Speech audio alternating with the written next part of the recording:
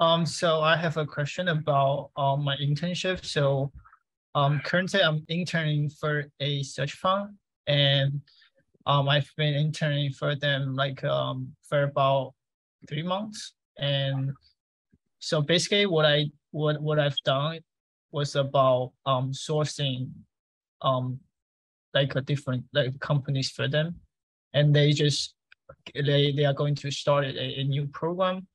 It's kind of completely different than sourcing. So basically, I will get to work on calls with the investment banks and private equities like brokers. So I'm not sure if I just stay in the internship because I know you typically suggest to stay in the internship for 2 months. So your question is, you've been there for 3 months already. Should you stay on so that you can participate in this different program, basically?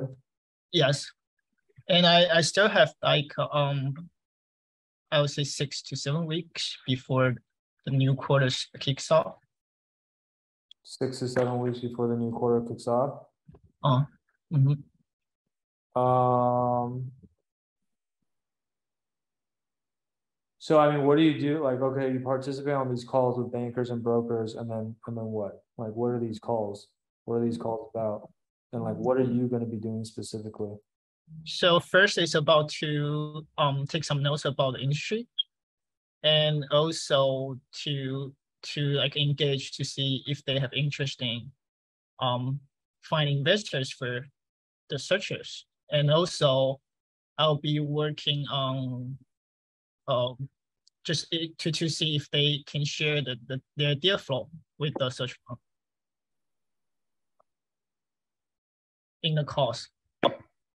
And they have calls kind of I will conduct basically like 5 calls with those brokers every week. Okay. Mhm. I mean, isn't that just another form of sourcing, or am I missing something? Like, I'm not I'm question yeah, it's kind of sourcing, but in the past 3 months, I just work on a lot of groundwork like on LinkedIn Sales Navigator. I don't get a chance to this chance to kind of practice networking skills or conversation skills. I see. Um, so what, you're running these calls on your own, or Um, I think the searcher will first demonstrate maybe the first two. He will lead the call in the first maybe the first 2 or 3 calls, and then I will get to work on myself. are you the only intern, or are there other interns? There are a lot of other interns, like 3 to 4. So everyone's going to be doing this Yes, at the same time. Like, you guys are all going to be on the same calls. not same, separate calls. You guys all get your own calls. Okay. I don't know, man. I think part of that depends on, what else you already have on your resume. Um, like, there's a limit to how many relevant internships you can have on your resume anyway, right? So Mhm. uh, like between now and when recruiting starts, which I guess for you, you're trying to recruit for summer 2024, right? Right.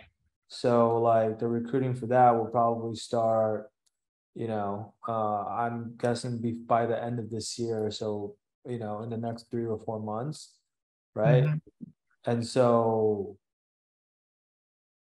you could probably, between now and then, you could probably definitely squeeze in one more internship. Um, Maybe if you want to be really aggressive, you can fit in two more internships. You won't complete the second internship, but you'll be able to start it before you have to start applications, right? So but and I don't have your resume in front of me right now, but if you already have like three Really? relevant internships on there, like adding another one or two is uh like the incremental marginal utility on each one is is lower the more experiences you already have, right? Does that make sense? And so versus like if you only have one internship on your resume right now, I would say like getting another one or two would be a lot more valuable, right? So that's part of the calculations. And then the other thing is, okay, so like you get to do this like different task of like being on these calls, but you have to think about it. I would think about it from the standpoint of like, does this give you more stuff to talk about in an interview? Like if you were in an interview, and if a few months from now, if you're in an interview for a summer 2024 internship and they ask you about this internship experience at this search fund, like, does this give you a lot more to talk about? Like, or is it like still kind of just more of the same? You know, like that's kind of like the question that I would be asking, because if it's just still sourcing, but just like a different form of sourcing, I don't know, right now you're doing a lot of grunt work, right? But like, are you actually having to, I don't know, like look into any of these companies and in any way, shape, or form that's like, you know, beyond just surface level? You know, like is there at least like your goal is to like walk away from this internship. Ideally, your goal is to walk away from this internship with at least one company. It doesn't even have to be more than one, just one company. One or two companies that you can like talk about knowledgeably, intelligently, and like demonstrate that you've thought about what makes this business a good investment or not a good investment, right? Like, and so if you feel like you haven't been able to do that yet so far, either like if you were to leave today and not stay any longer, I would be going back and looking at some of the companies that you've had to that you've had to touch so far and try to like see if you can craft some sort of story around one or two of them, right? I don't know if you've been like focusing on a specific industry. In which case, like maybe you talk about